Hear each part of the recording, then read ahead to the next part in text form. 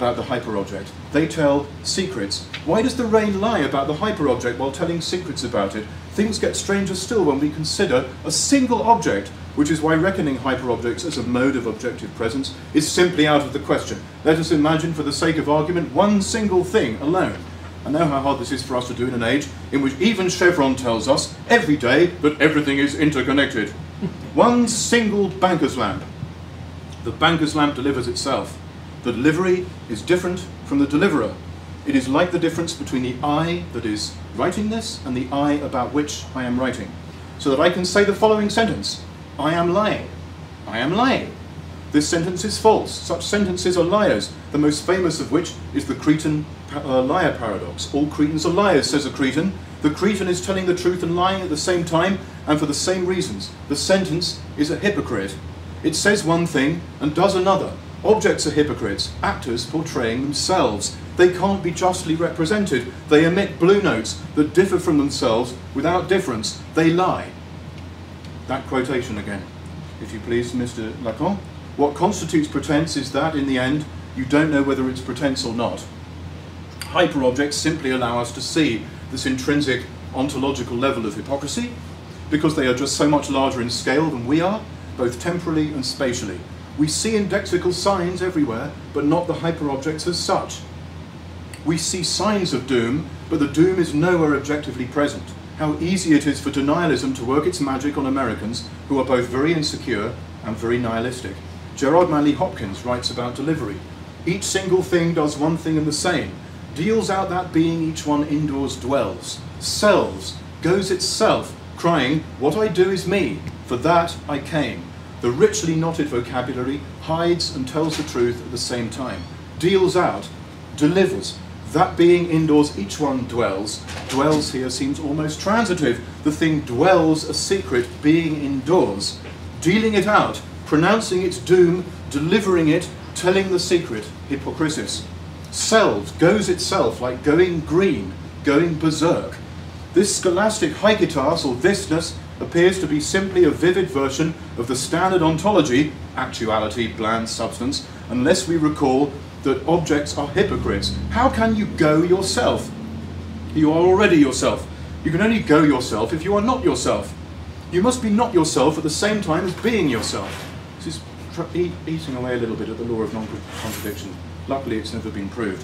When a thing cries, what I do is me, the thing is saying, this sentence is false. I am lying. The piercing blue note that the object sends out is both major and minor, a perfect photograph and an opaque mask, a femme fatale behind whose eyes is a depth of mystery, or is it a blank void, or not even nothing, doom. The hyperobject is a liar. We never see the hyperobject directly, we infer it from graphs, instruments, tracks in a cloud diffusion chamber, sunburn, radiation sickness, mutagenic effects, childbirth. We see the shadows of the hyperobject, gigantic patches of darkness that fleetingly wipe across the landscape. We see shadows of humans engraved on a Japanese steps. We see rain clouds, mushroom clouds. We see the Oort cloud at the edge of the solar system, the awful shadow of some unseen power. We see figments and fragments of doom.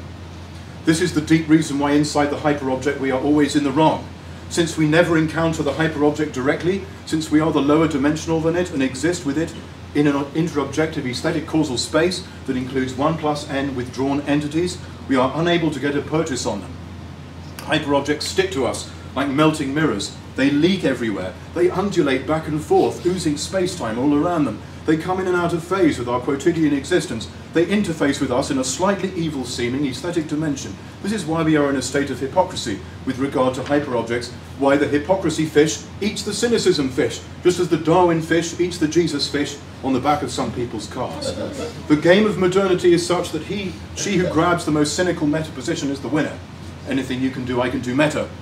I am smarter than you because I can see through you. You are smarter than me because you ground your statements, my statements, in conditions of possibility. From a height, I look down on the poor fools who believe what they think. But it is I who believe, more than them. I believe in my distance. I believe in the poor fools. I believe they are deluded. I have a belief about belief. I believe the belief means gripping something as tightly as possible with my mind. Cynicism becomes the default mode of philosophy and of ideology. Unlike the poor fool, I am undeluded. Either I truly believe that I have exited from delusion, or I know that no one can, including myself, and I take pride in this disillusionment. This is the attitude that is directly responsible for the ecological emergency. Not the corporation or the individual per se, but the attitude that inheres both in the corporation and in the individual, and in the critique of the corporation and of the individual. Philosophy is directly embodied in the size and shape of a paving stone, the way a Coca-Cola bottle feels to the back of my neck, the design of an aircraft, a system of voting. The overall guiding view has involved a kind of cynical distance. It is logical to suppose that many things in my world have been affected by it. The way a shopping bag looks, the range of options on the sports channel, the way I think nature is over yonder. By thinking rightness and truth as the highest possible elevation, as cynical transcendence, I think the earth and its biosphere as the stage set on which I prance for the amusement of my audience. Indeed, cynicism has already been named in some forms of ideology critique as a default mode of contemporary ideology. But as we have seen, cynicism is only hypocritical hypocrisy. Cynicism is all over the map. Left, right, green, indifferent. Isn't Gaian holism a form of cynicism? Am I wearing my bulletproof vest? One common Gaian assertion is that there is something wrong with humans. Non-humans are more natural. Humans have deviated from the path and will be wiped out, poor fools. No one says the same about dolphins, but it's just as true. If dolphins go extinct, why worry? Dolphins will be replaced. The parts are greater, the whole is greater than the sum of its parts. A mouse is not a mouse if it is not in the network of Gaia. The parts are replaceable. Gaia will replace humans with a less defective component. We're living in a gigantic machine. A very leafy one perhaps, with a lot of fractals and emergent properties to give it a suitably cool yet non-threatening modern aesthetic feel. A kind of cynicism is enabled by the left. Since no one person's action will solve global warming, better to do nothing, or at most await the revolution to come. As I've argued, vegetarians, prius owners and solar power enthusiasts often encounter this sort of logic. The trouble is, left cynicism maps perfectly onto US Republican do-nothingism and onto Gaian defeatism. Gaia will replace us like a defective component. Nothing happens. Result, global warming continues apace. A certain Nietzschean tendency is at work, striving for being meta than thou. Cynicism is nothing other than the attitude inherent in what Heidegger calls the ontotheological stance of this Nietzscheanism, pure becoming floating in the void.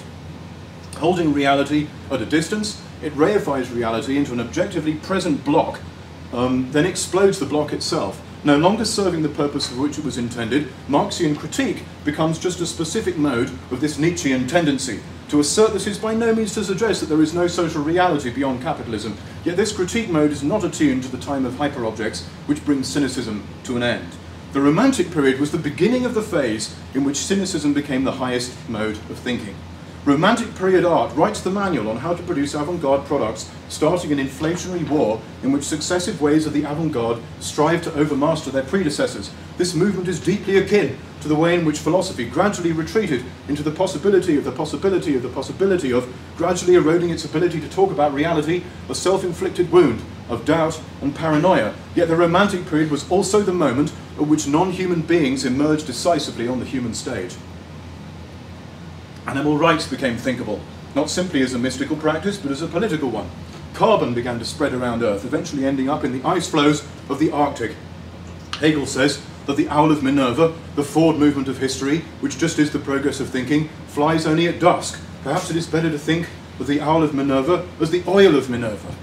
The counter-narrative of the Romantic period and beyond is the story of how the oil of Minerva gradually convinces cynicism that it is only a disguised form of hypocrisy. It is to this story that we now turn, the story of non-humans finally convinced the most recalcitrant humans to let them into their thinking. This is the story of how we arrived at the next moment of history, not by dint of our own efforts, but because the very inner logic of science ran up against a limit, revealing the uncanny futurality of all objects to see. The owl of Minerva was discovered to be coated in oil. Thank you.